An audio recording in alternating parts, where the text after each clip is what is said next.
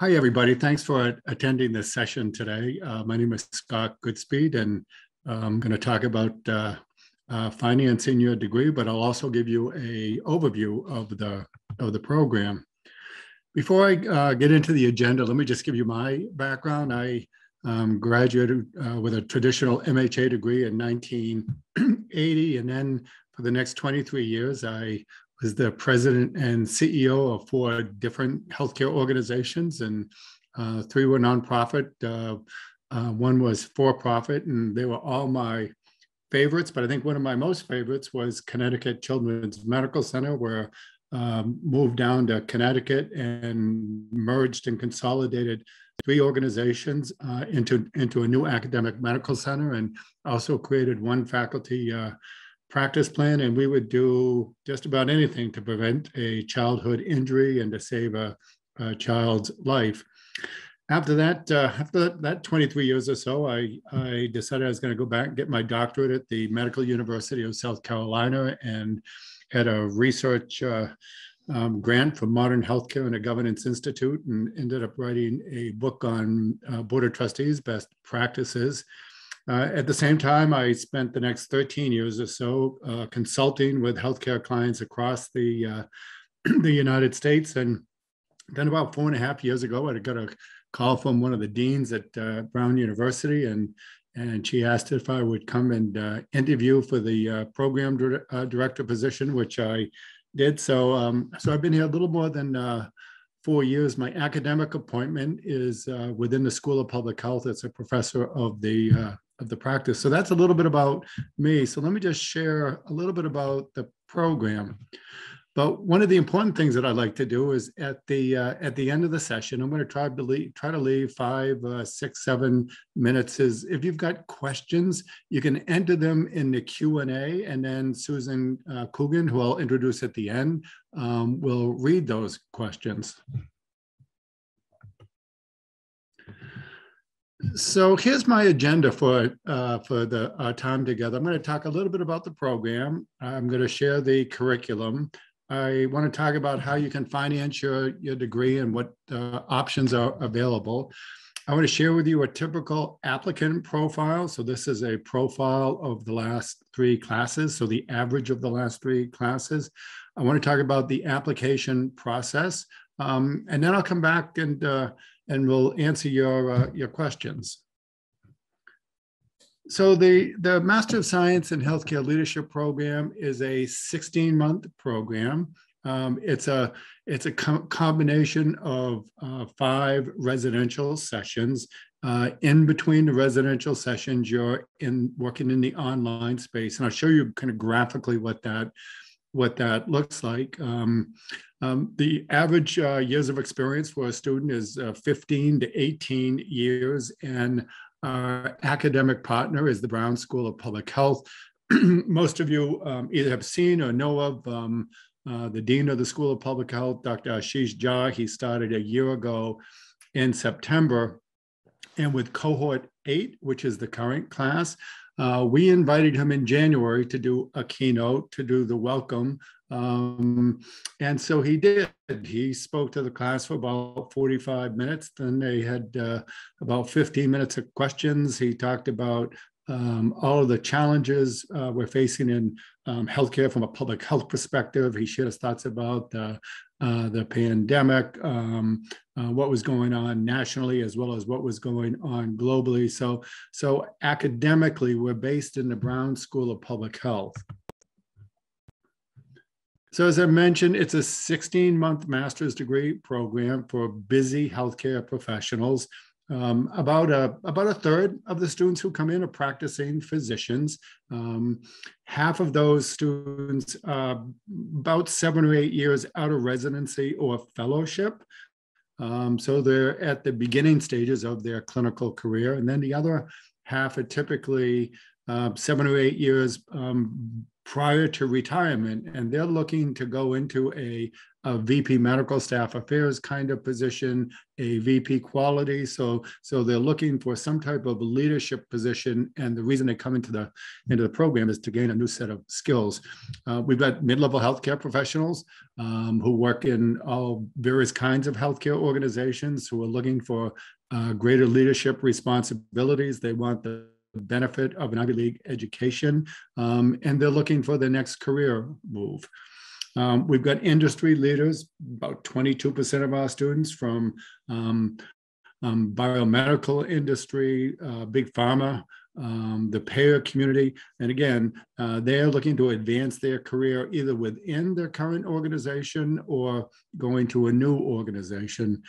And then we've got two other kinds of students. We've got high potential early careerists. So these are younger students with maybe 3 or 4 years of experience. They're in the 29 to 31 year age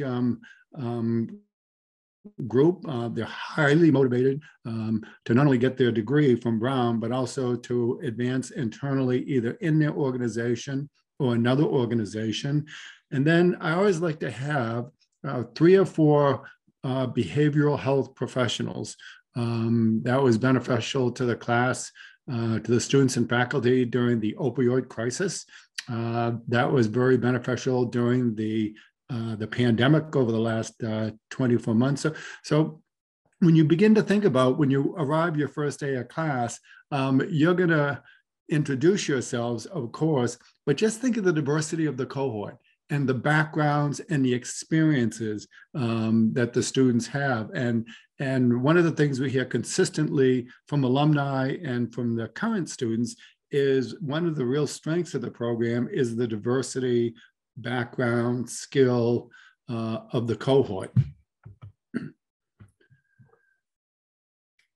So let me just share a little bit about the program. The low residency aspect of the program really caters to your work-life demands.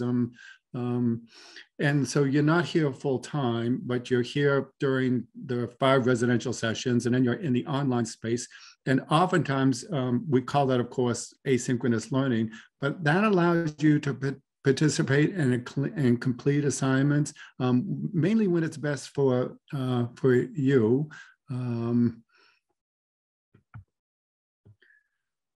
So here's the curriculum. If you join us in January of 2022, the first day you'll come in is Sunday, that's January 30th. Breakfast at 8:30 will be in our sessions at 9 o'clock. I will give you a little bit of a orientation to the program along with my academic director. And then you're going to go in a Brown shuttle up the hill. And you're going to have the opportunity, what students have done at Brown for the last 254 years, you're going to get to walk into campus through the Van Winkle gates, and there'll be bagpipers. The current class will be there. And then when you graduate 16 months later, that Sunday of graduation, you're dressed up in your regalia, and you're going to be walking through the gates, going outside of Brown University, symbolically completing your education experience, but most importantly, knowing that you're part of a broad network of alumni, of faculty, and close personal friends. So that first residential session, you'll begin with health policy. That will take you till about Wednesday morning, so midweek of the first week. Then you'll go right into strategic planning and value creation. And you'll also have some leadership and professional development classes. The second residential session, you'll have a different set of courses. It's typically 2 courses start during a residential session. But one of the things that we pride ourselves in is every student comes in with a critical challenge project or a capstone project. All of the courses have 10 modules. So you can think of that as 4 during the residential week, 6 are online, but what we call modules 9 and 10, those the faculty focus on your critical challenge project. So for example, the healthcare policy faculty will engage you in a discussion about what are the healthcare policy issues as it relates to your capstone projects? What are the regulatory issues? In financial decisions, Professor Coyne will ask you, what are the implications for investor funding? What's the impact of the income statement and the balance sheet on your critical challenge project? So one of the things that you'll find is all of the coursework is going to link directly to the capstone project. So let me just spend a couple of minutes talking about the Critical Challenge project. When you submit an application, we'll give you a framework of thinking about your Critical Challenge project, but you identify a need within your organization. It could be a need within your community. Sometimes we'll get a national project. Sometimes we'll get a CCP, as we call it, about an international project. As I mentioned, all of the coursework is going to apply to your Critical Challenge project, and it's going to be done in a way where you're going to be collaborating with not only an advisor who will work with you during the 16 months, but you'll also have a CCP panel, if you will. You're going to have lots of work with your students in terms of presenting your Critical Challenge project, in terms of a poster presentation session, in terms of an elevator pitch. And then, of course, you're going to be working with faculty members. So these are just some sample projects I mentioned. That's, the Critical Challenge project could have a international impact. So if you look at the second one here, this was a imaging doctor, so a radiologist in India, who came into the program, and she told us that the leading cause of death for children in many of the villages is dehydration and diarrhea.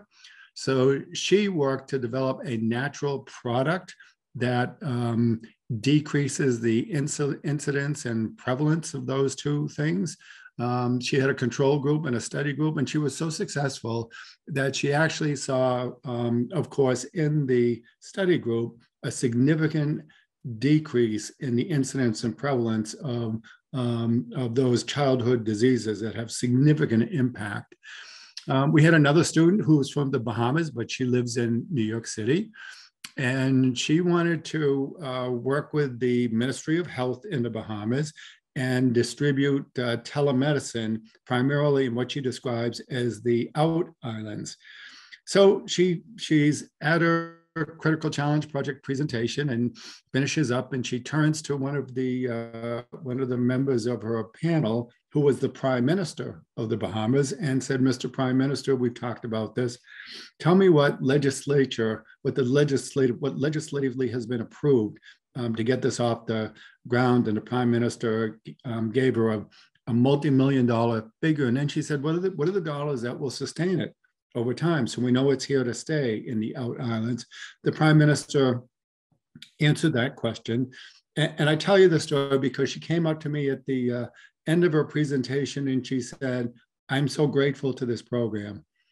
I've got a new set of leadership skills, communication skills, presentation skills." And she said, "I remember as I was getting ready to present my Critical Challenge project, Scott, you brought a physician in who happened to be, prior to medical school, a NBC News nightly anchor who wrote a book about 18 months ago on communication and presentation."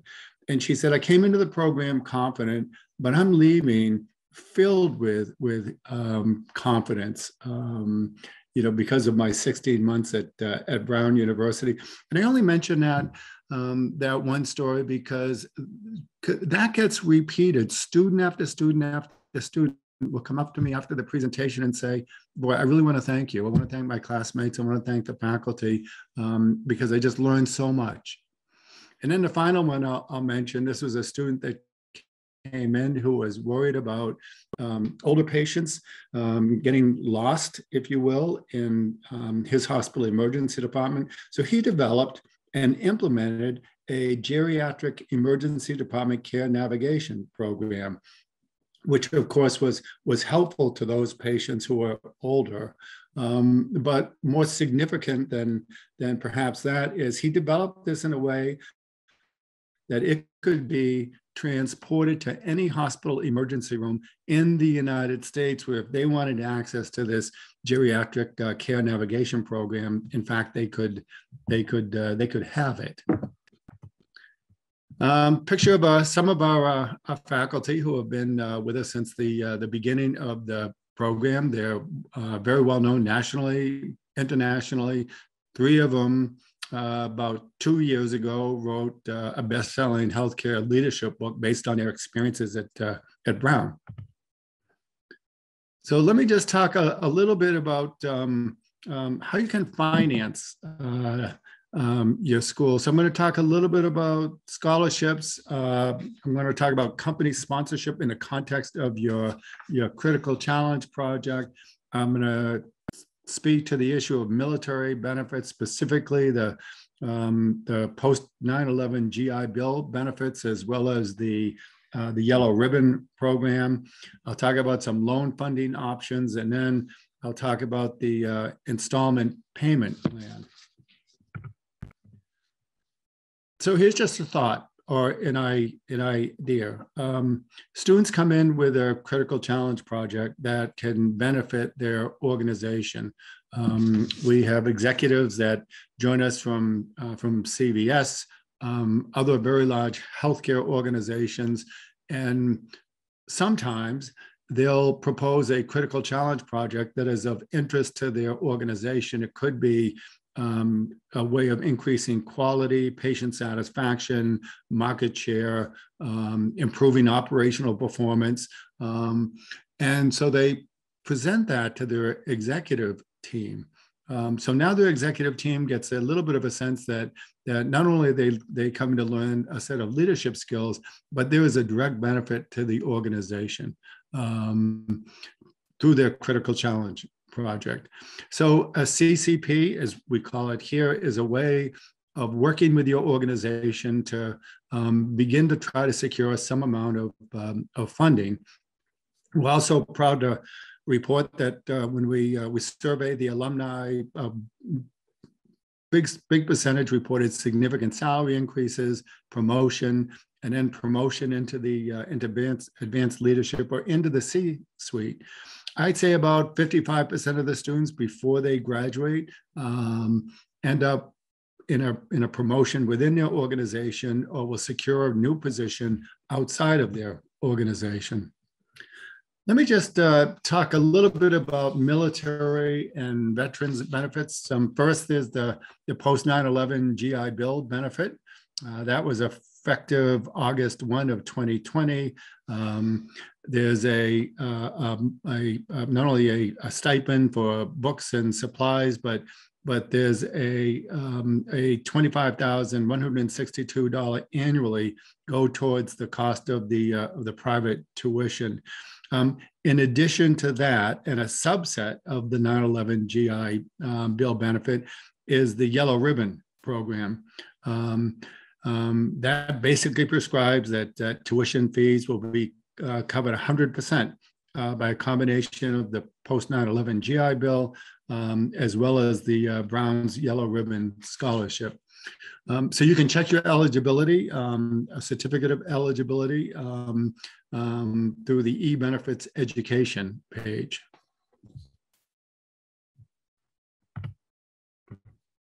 Let me just talk about some of the loan fund options. First, I'll mention there is a Brown installment payment plan. So the Brown installment payment plan enables you, working with your families, to make interest-free monthly installment of your tuition and any required fees. There are federal student loans that are available. There's a direct loan program that provides low interest loans to qualifying students to help you pay your educational expenses. There are private educational loans And most importantly, the Office of Financial Aid has staff that's available that can give you good advice about the options, what you may be eligible for. And you can see the contact telephone number here as well as the email. So I would reach out to them at the same time you're filling out your application. So one of the things we like to talk about is the program a good fit for you? And you can see here's one of our recent classes in front of the Van Winkle gates. So I mentioned the diversity of the cohort coming in. You all possess lots of experience. You all are coming in because you want to make an impact in your organization, community, nationally or internationally. But you also want a new set of skills and perspectives. You also want to engage with faculty within the program. This year, we've got, I'd say, about a third of the class that are reaching out to faculty in the School of Computer Sciences, the Nelson Center for Entrepreneurship. So you have those opportunities available. And again, but the biggest thing that we hear is students, because you're so busy, you just want a flexible learning format. So this is the average of the last 3 classes. We try to keep the cohorts under 30 students because that's good for the students and that's good for the faculty. But the average cohort size over the last 3 classes is a size of 21 students coming from 12 states. Students come from international locations too. The female to male ratio for those 3 classes is 44% female, 56% male. Cohort 8, which is the current class, it's a 50-50 female to male ratio. About 63% of the students hold advanced degrees. We have a number of students that come into the program. They've got a bachelor's degree and they don't have an advanced degree. The average here is about 47% of the students are students of color. For the current class, it's 50%. And again, as I mentioned earlier, students are coming in with about 18 years of professional work experience. Let me talk a little bit about applying to the program. So there's an application and there's an application fee. Some of the components of that application include a personal statement. I'm very interested in how you found Brown, what you expect to learn and receive out of this education experience, what you think you will contribute to the faculty and the students, because I think that's just as important. And I'm also interested in how you got into healthcare in general. There's also a part of the application where we want you to talk about your critical challenge project. That's something that is important to you and your organization. I'm interested in why is this a challenge? What are the constraints and what are the barriers that you may face working through this particular capstone project? What are the project outcomes? What do you expect to achieve by the time you graduate? Sometimes a student after they graduate, will write a peer-reviewed journal article. Your capstone project could be a strategic plan, it could be a business plan, it could be a white paper. So they all take different forms. We're looking for 3 letters of recommendation. One should be from a direct report. We would like to see a copy of your resume, a curriculum vitae. And in the interim, we can accept unofficial transcripts, but before you come and attend the program, we require official transcripts. We don't require a GRE or a GMAT. So once we have a complete application, Susan Coogan, who I'll give you her contact information, will set up a admission interview. That interview is with me for an hour. I've got two interviews today. Of that hour, 30 minutes is for me to ask questions about your personal statement, your CCP, your education, just generally try to get to know you better. But most importantly, 30 minutes is for you to ask me questions. Sometimes we'll go over the 30 minutes because it's important for me to make sure that you're comfortable with the program, the faculty, the curriculum, and this is the best degree given your career goals. We'll make an admission decision typically 2 to 3 weeks after the interview process. You'll have a Zoom interview with me. I will make a recommendation to my academic director. We call that a second read. He doesn't have the benefit of the Zoom interview. He and I will sit down and make a decision about, do we admit or do we not admit? And then you'll hear directly from the graduate school. Once you hear from the graduate school that you got admitted, there's a non-refundable deposit. So applications are due November 1st. However, we accept applications on a rolling basis, and the sooner you get your application in, the sooner we can process that and get you a decision and get you a scholarship decision too. And again, scholarships are dispersed on a first come, first serve, and it could be up to 10% of tuition is fairly typical. These are the dates. So if you join us for cohort 9, the first residential session is January 30th to February 5th. 16 months later, May 27th to May 29th, 2023, you've got commencement or graduation. So with that, I'd love to answer your questions. Susan Coogan is our program advisor. She knows everything you need to know about the application and the scholarship process, so she can be an invaluable resource. Here's her contact information. Some of you have already talked to Susan and reached out, but I'd suggest you get in touch with her.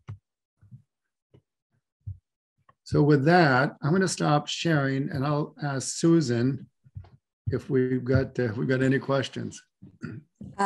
Yes, we do. Thank you, Scott, for a great presentation. One of the questions that came in, the student was asking if we offer electives in addition to the curriculum that you put up and went over in great detail, but do students ever have the chance to take any electives if they were interested in it? There are required courses. There are full credit courses, half credit courses that are all required. And it's the residential sessions and the online sessions are so busy. There is not an option for elective courses. We talked about that periodically, but that is not that's not an option today. One of the things that I do, which is a little bit interesting, is I'll invite a faculty member from outside of the healthcare program to come talk to the students. I mentioned Dr. Ashish Jha in the School of Public Health. I think one of the favorite faculty members that came in was Professor James Head. Professor Head is a graduate of Brown, dual PhD. He invented, with some postdoc students here at Brown, the first Mars landing rover.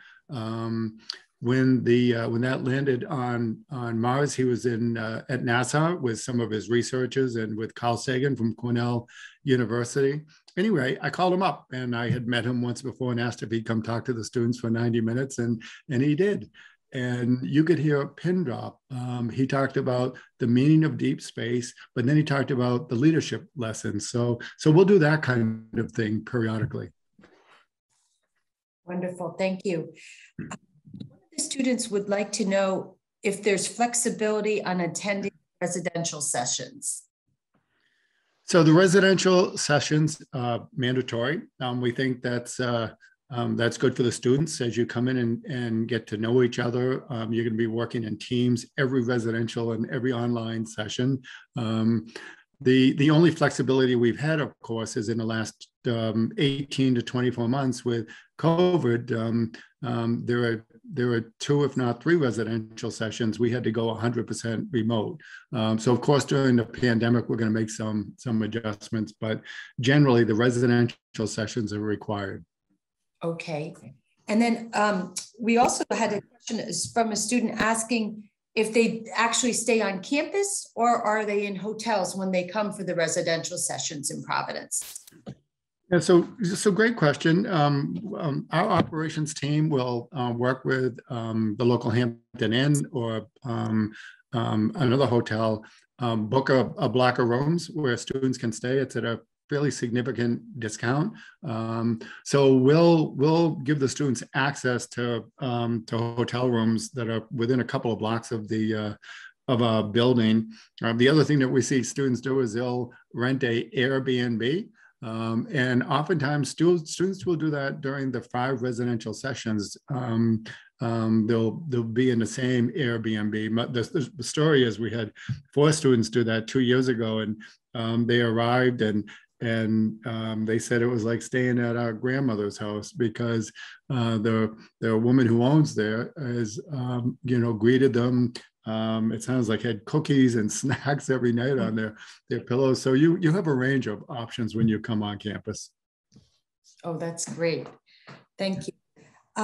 One student also was asking about the CCP and how much access they would have to their professors and their actual advisor on the CCP in terms of access and support. Yeah, so that's a great course. When I interview you and we talk about your critical challenge project, I immediately begin to think about who an appropriate advisor would be. I'll reach out to you before you start the program, and I'll have 2 or 3 suggestions. We'll chat, but that advisor is a paid advisor, so that person is there to work with you. All the advisors are a little bit different. They structure their sessions with their advisees a little bit different, but that person is there full time. I am the instructor of record for the Critical Challenge Project, so I will have students that I will advise. But if students have questions along the way, because I'm the one that sends out all the assignments, they certainly can come to me. And then the faculty will always get involved. I've got a student now who has a critical challenge project advisor. He wanted Judy Benkover, who's a PhD health economist, who teaches in the program as part of his panel. So he reached out to her, and Judy, of course, said yes. So you're going to have all kinds of support for your critical challenge project. Oh, wonderful. And this is the last question. The student is asking, what exactly will their diploma say in terms of the degree? So I'm smiling a little bit. So it's your degree is a Master of Science in Healthcare Leadership, is the degree that's granted, but has been a tradition for 254 years. So when you ask me what your diploma says, I can tell you that's the degree name. That's the degree that's granted upon the student. But your diploma, as is Brown tradition, is in Latin. So that's why I was smiling a little bit. So Susan, we're a little bit after. If you have another question, I'm willing to take it, but. No, that's it. Thank you. Okay, well, thank you for attending. Again, I'd love to spend time with you, in the context of your complete application. I'm always available to talk about the program outside of that process. I just want to also acknowledge that for those of you who work direct patient care, indirect in a supportive way, the last 18 to 24 months have been very difficult. And I just want to tell you all how grateful we are for everything you've done caring for patients, whether that's directly or indirectly, or making a significant impact on your community, on policy. So with that, again, I want to thank you for attending, and everybody be well and be safe. Thank you.